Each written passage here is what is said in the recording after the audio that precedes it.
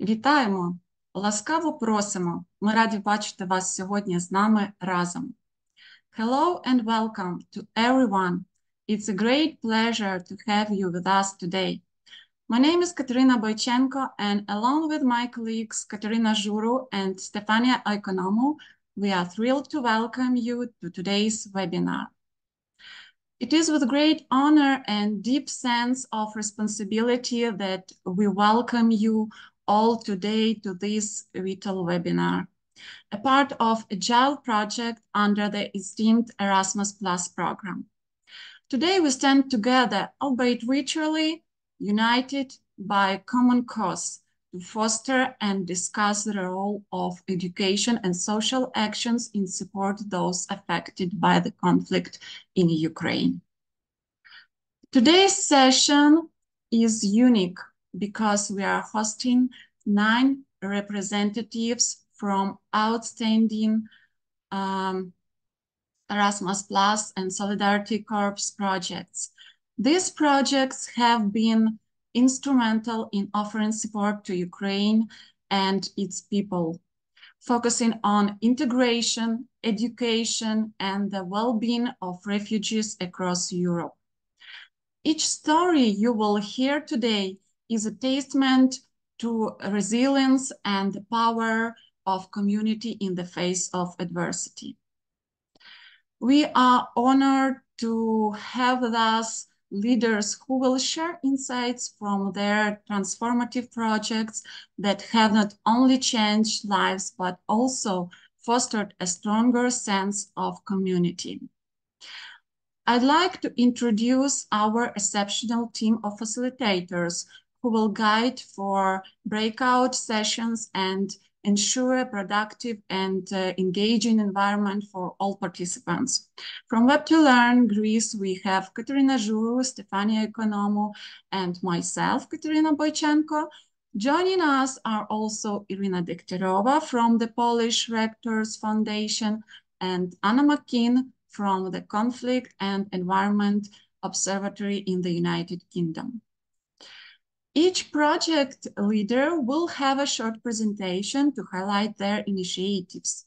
This will be followed by an interactive session with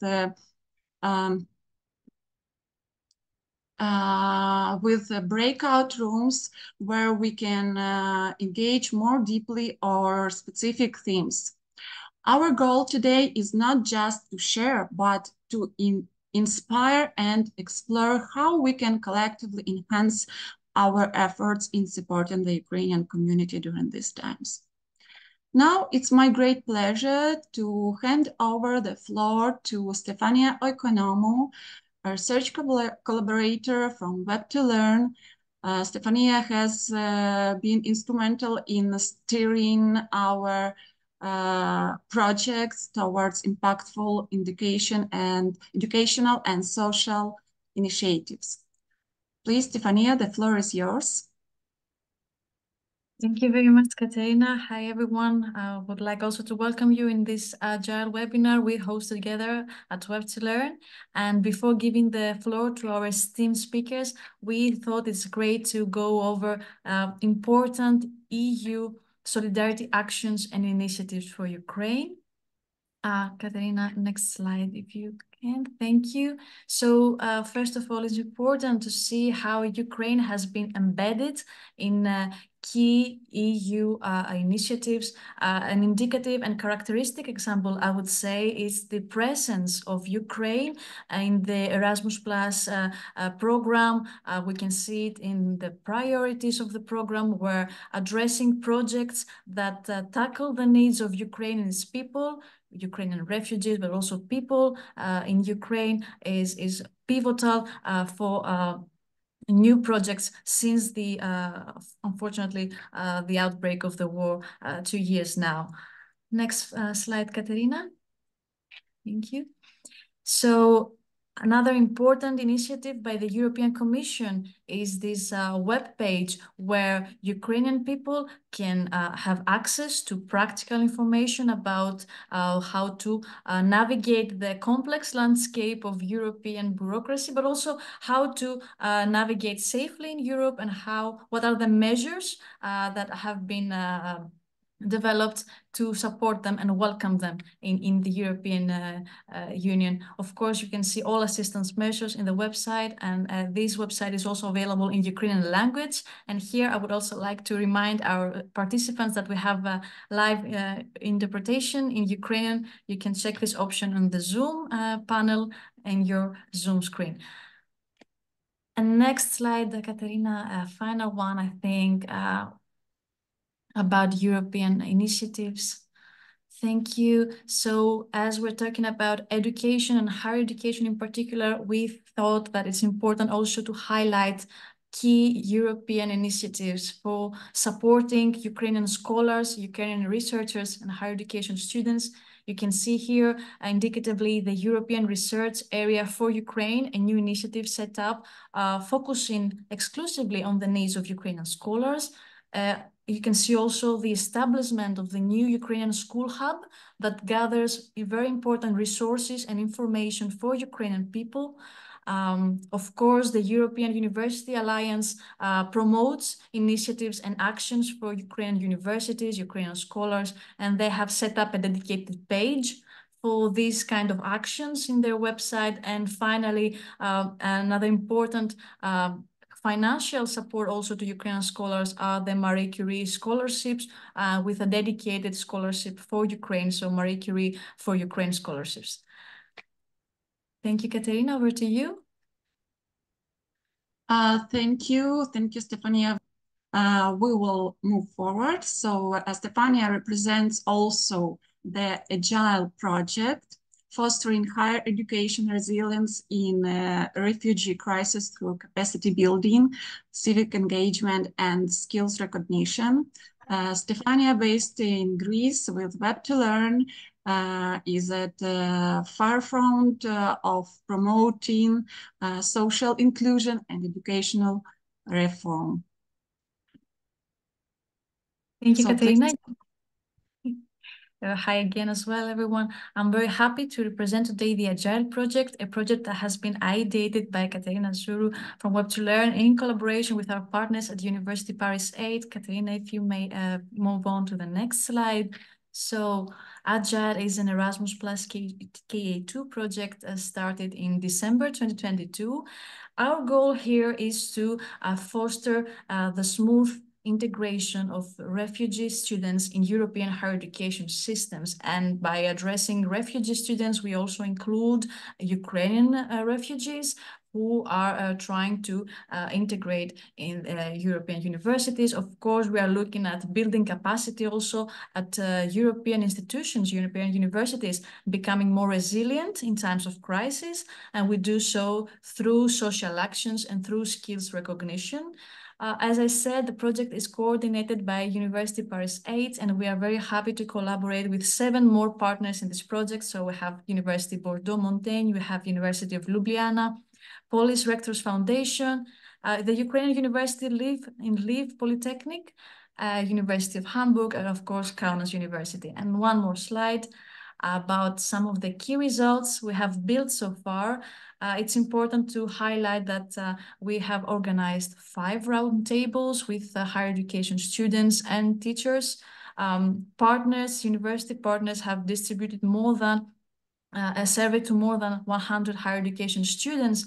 So through the surveys, we are trying to understand the needs and challenges of students and educators, refugee students in integrating and welcoming in this new environment. And of course, we have 4 publications already available on the AGILE website. You can scan the code here and check all our open access publications. Indicatively to say, the first one is about European universities tackling the Ukrainian refugee crisis, a publication from Web2Learn looking into grassroots actions from the academic community to Ukrainian refugees, of course, another landscape analysis of higher education crisis support mechanisms that summarizes key insights from the surveys generated in the discussions of the project.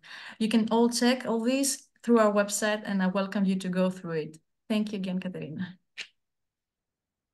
Thank you so much, Stefania, for your presentation, and we move to our esteemed speaker, Marika Ojala from Finland's Basic Education at Seinäjoki. She coordinates the Responsible Future Learners project. This initiative has successfully organized a summer club for Ukrainian students, blending education with cultural exchange to foster inclusivity and learning. Please, Marika, the floor is yours.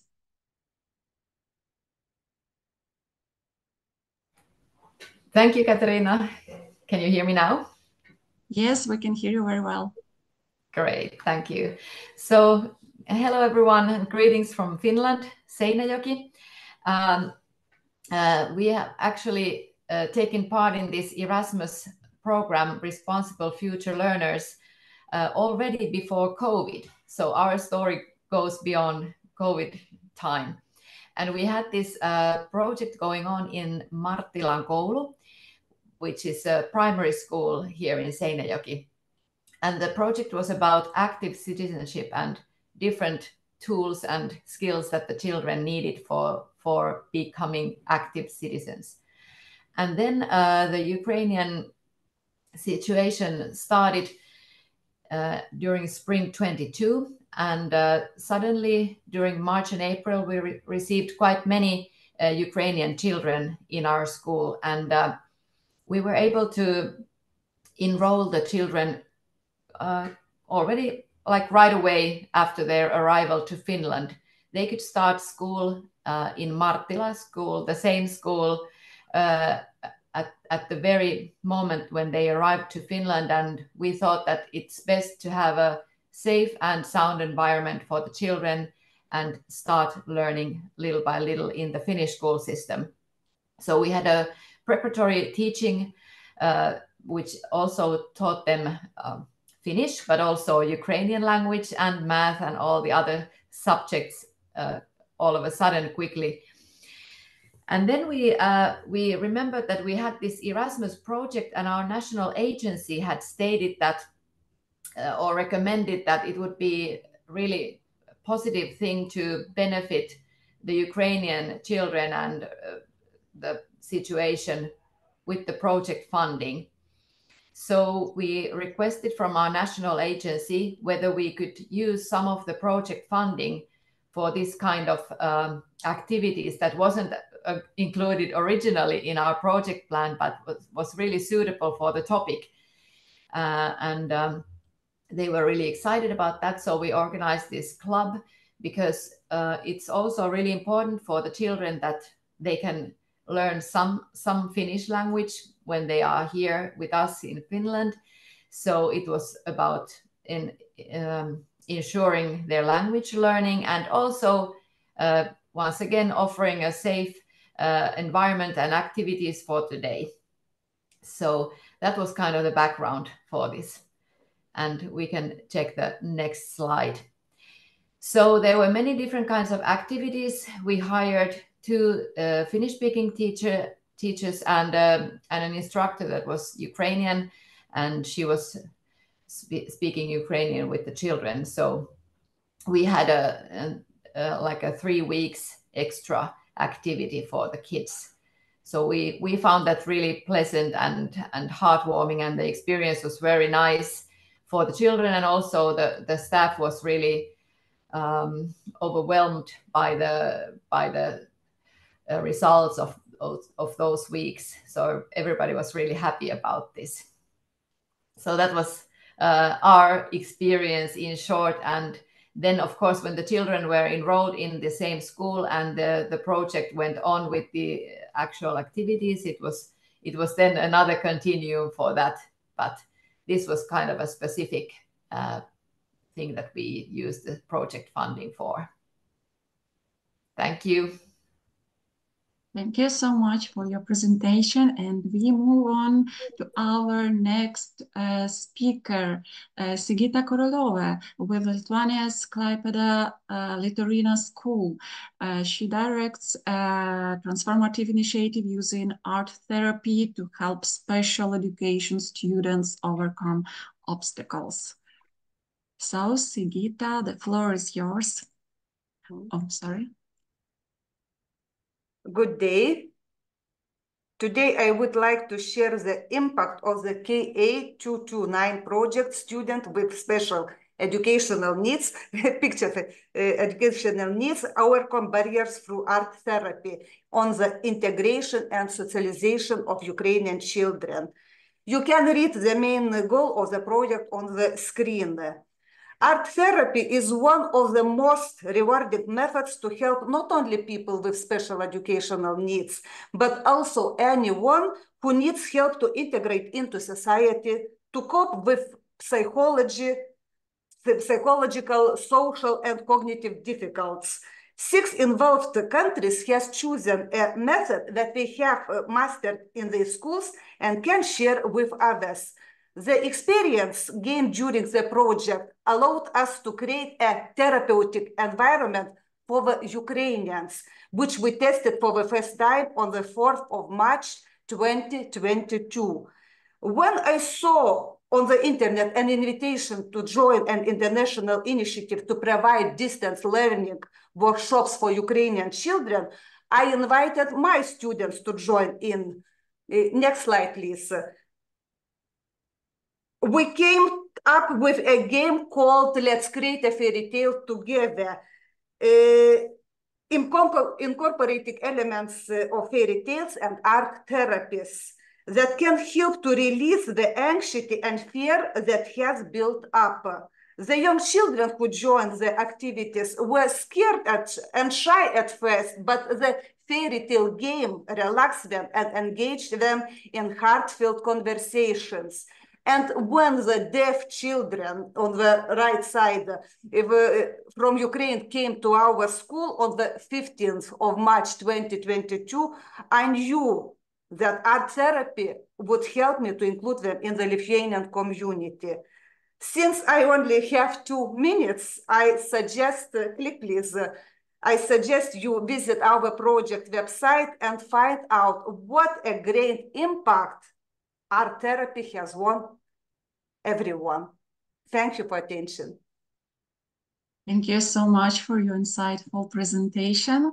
And we move to our next speaker, Alise Vitola, who represents Creative Ideas Latvia with the project United in Culture, Welcoming Ukrainian Refugees. Please, Alise, the floor is yours. Dear colleagues, we are very happy to be here. Me and my colleague, Sanita Putniņa, who was the project manager of this particular project.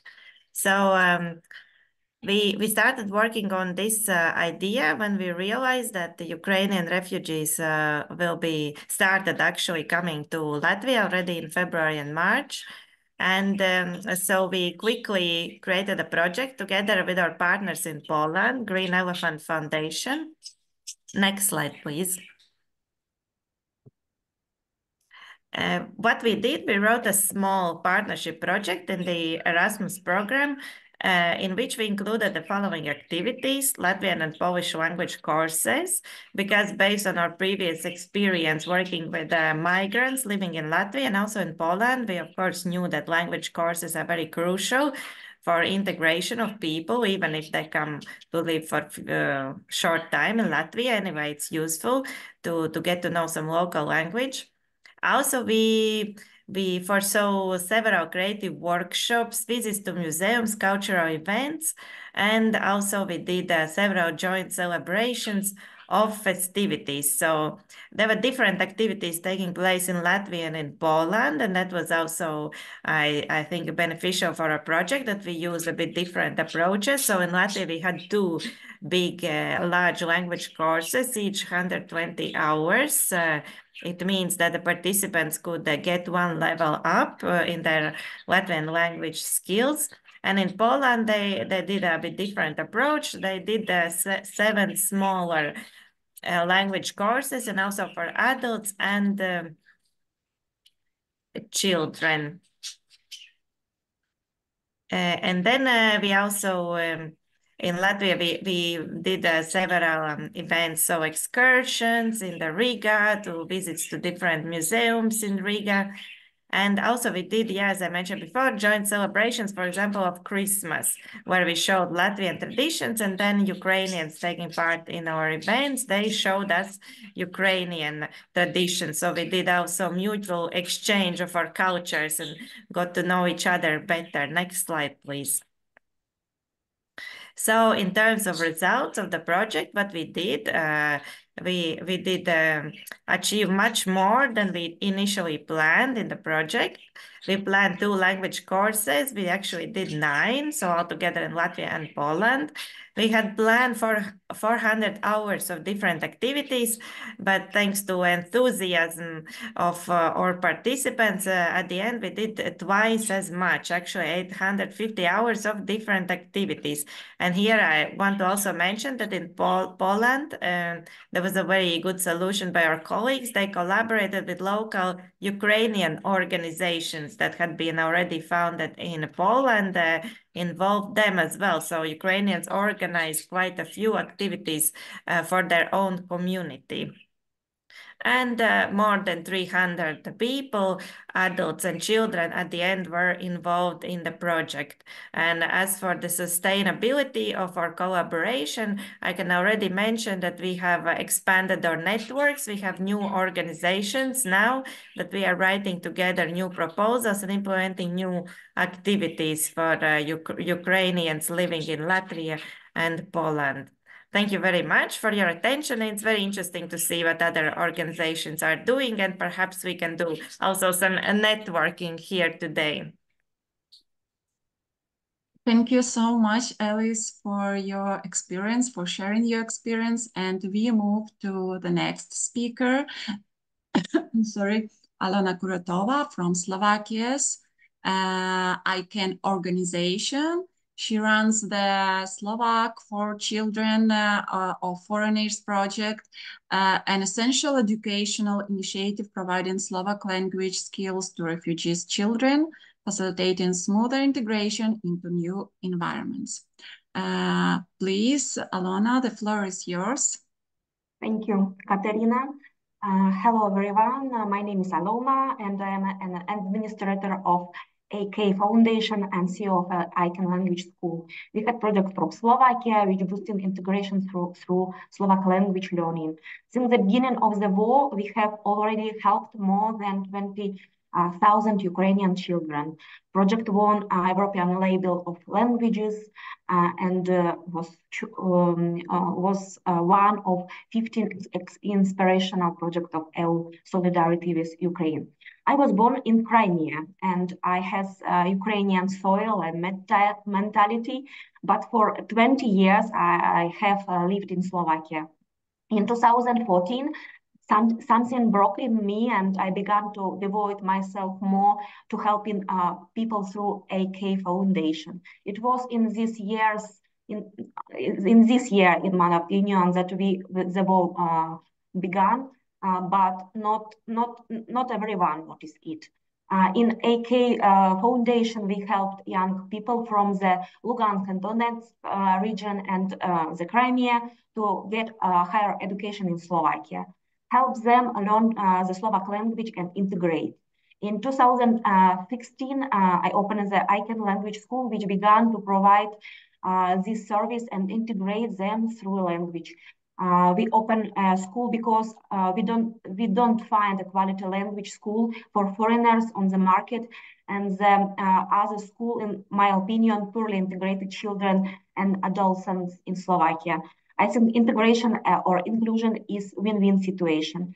Thank you for this slide. It is our textbooks, which we wrote in cooperation with the National Institute of Education and youth, NIVAM, in Slovak Republic, and Slovak Compatriots Organization in the world. Interesting that in February 2022, it was finished. In May 2023, the Education Ministry officially recognized the textbooks that teach Slovak as a foreign language. We wrote 7 books, each of them focusing on different age group of children and different language levels, from 5 until 15 years old. Next slide, please. Unfortunately, we don't have in Slovakia compulsory education for Ukrainian kids. That's why we had less than half of kids out of the school system. We have a lot of work in the future, I think, and we continue with preparing methodics for teachers and digitalization of our teaching materials, because I think that kids have to be in the school. It is the best social environment for them. Thank you. It is all information from my side. Thank you so much, Alona. And we move to our next speaker, Anastasia Mazur of the My Madeira Island Association, Portugal. She leads Youth Media Sharks. Anastasia, the floor is yours. Thank you. Hello, everyone. Pleasure to meet you. Thank you so much for inviting us, and congratulations to all the projects that have been presented so far. Wow, so much inspiration. So I'm here to speak about our project that is called Youth Media Sharks Media Literacy Upskilling. It was a partnership between 2 organizations, ours, Association My Madeira Island from Portugal, and association that is called Center for Euro Initiatives from the city of Sumy in Ukraine. I myself am Ukrainian, coming initially from that organization, but I've been living in Portugal for more than 8 years, but we of course keep in touch and develop various initiatives together. The idea of this project was media literacy and critical thinking for young people, but it started at the end of COVID. So initially the idea of the project was to work against the fakes connected to the pandemic. However, when the war started, we realized that we cannot be speaking with a serious face about COVID when we have war in Europe. So we connected the national agency and asked if we can change the topics of the project and direct them to InfoWars and the humanitarian and economic and social crisis in Europe, because that would make project more important and more impactful. And of course they said, okay, as long as you're keeping the main objectives, please go ahead. And I think this made this project quite successful and very relevant for young people, both in Ukraine, in Portugal, and in other countries that received our materials. Okay, can we move to the next slide, please? So just briefly to explain what we were doing.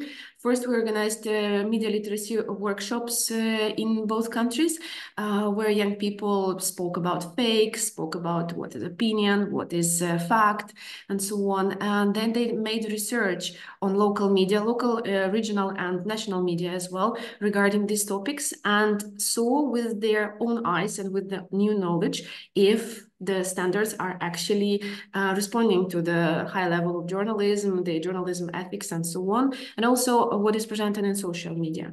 And then they came up with suggestions to the local decision makers regarding their impact, and also the importance of including media literacy training in the university and school curriculum, because in some European countries it is included, but in some it is not. And then we held an international youth exchange here in Madeira, where Ukrainian participants joined us. And after that, they developed a promo campaign in an attractive colors and memes for young people to raise awareness about the importance of critical thinking and media literacy. And it's important to speak about the perception of Ukrainian participants when they came here to Portugal. They said, okay, so we heard from news, from TV, that Europe is actually supporting us, the politicians and so on. But it was very much eye-opening for them to hear it from just people on the street, from people at the schools, from local youngsters, that they do actually support Ukraine a lot and show so much solidarity. And it was so heartwarming for them. And it was a great boost of power, of hope for Ukrainians. So we are like very, very happy about this project. Thank you so much for your presentation, and we move to our next speaker, Piret Maiste from Estonia's University of Tartu. She manages the project that enables medical students from Ukraine to continue their studies. Piret, the floor is yours. Hello, everyone. I am Piret, and I work as Student Exchange Coordinator at the University of Tartu. And I'm going to briefly tell you about our project that was targeted for medical students coming from Ukraine. Can I have the next slide, please? The aim of the project was we created a special program for Ukrainian medical students that enabled them to continue their studies at the University of Tartu in Estonian language. And the program was designed so that the first year was intensive Estonian language course. So they started from 0 level, and by the end of the academic year, the goal was to achieve level B2 in Estonian language.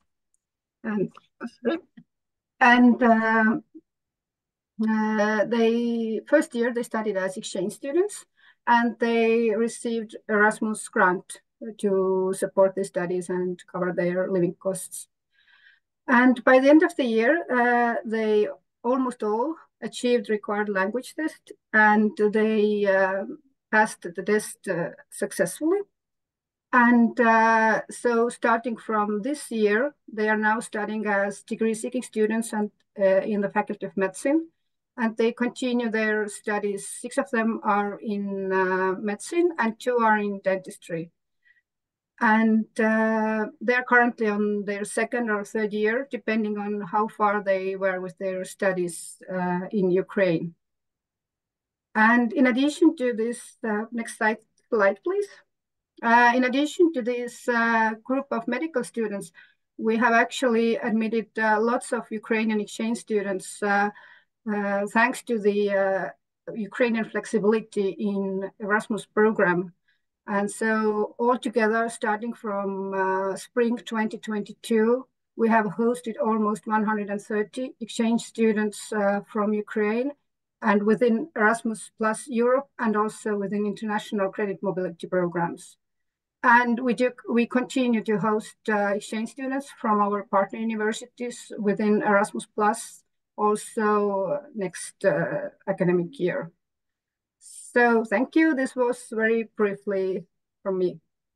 Thank you so much, Piret, for your insightful presentation. And we move on to our next speakers, Joana Neiva and Sofia Alves from Cruz, Vermelha, Portuguesa.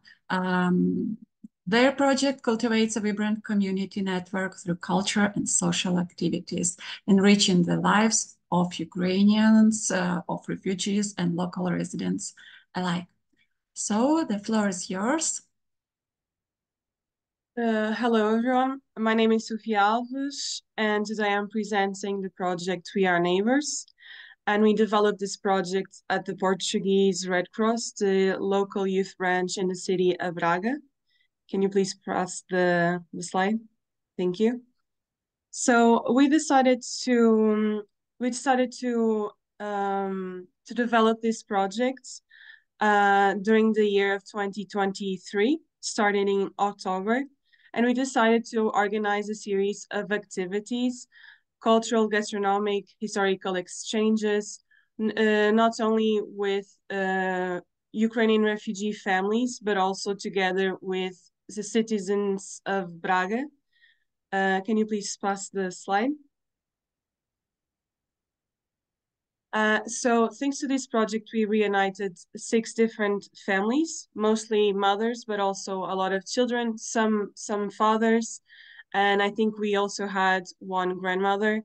We were also able to reunite 16 volunteers, 24 beneficiaries, and we did in total 13 group events. Each month we had 1 group event. However, on the last month, we had 2 events. Besides this, we had this dynamic called connection agents This was a pairing of two of our volunteers who were responsible for one family, and they were responsible to meet them either weekly or bi-weekly, and they would meet our families and either do home visits or visits to the park, playroom, libraries, go to pedagogical farms, or even attend traditional events in the city of Braga. Please pass the slide. So here are some of the two pictures we took during the events. We decided also to take into consideration which events would not only be considered, let's say, Portuguese, but also taking into consideration what would be traditional or traditionally Ukrainian. So oftentimes the families would also bring a Ukrainian food and their own traditions. So it would be also a cultural exchange. In these two pictures, in the first one, you can see like, it was our first one. It was a Christmas celebration. And in the second one, it was a celebration for Earth Day. Anyway, thank you so much for listening. Thank you so much, Sofia, for your presentation and insightful project, We Are Neighbors. And we move on to our next speaker, but today I have the honor of presenting on behalf of Carmen Constantinescu from the Blacking Institute of Technology, who unfortunately couldn't join us due to health reasons, and we wish her a speedy recovery. So our focus is on an inspiring project titled Empowering Ukrainian Students Through Double Degree Programs. This initiative aimed to support Ukrainian students whose education has been disrupted by the ongoing conflict in their homeland. And thanks to the Erasmus Plus International Credit Mobility Funds, the students were able to pursue a double degree, receiving a Master in Computer Science from BTH and a Master in Cybersecurity from their home university. And this arrangement not only ensured their academic progression, but also provided a stable and supportive environment away from their home. And also the program, Carmen and her team at the BTH have gone above and beyond to assist these students academically and personally, and the effort to integrate and support these students has been immense and truly embodies the values of compassion, resilience, and academic evidence.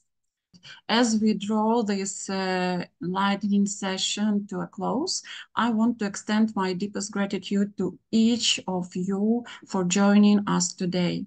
And today we heard from the remarkable representatives who shared their experiences and outcomes from various projects across Europe. And these stories are not just tales of challenges, they are testimonies of resilience, cooperation, and the human spirit. And they remind us that through solidarity, we can build bridges and create environments where education thrives and communities heal. And please stay tuned for our upcoming events and publications. Check our website and subscribe to our social media. Once again, thank you all for your active participation and for the insightful discussions. Together, we are not just witnesses to change, we are the drivers of it. And thank you for your commitment to standing with Ukraine. Let us continue to work together, learn from each other, and build a future where education and solidarity lead the way to recovery and peace.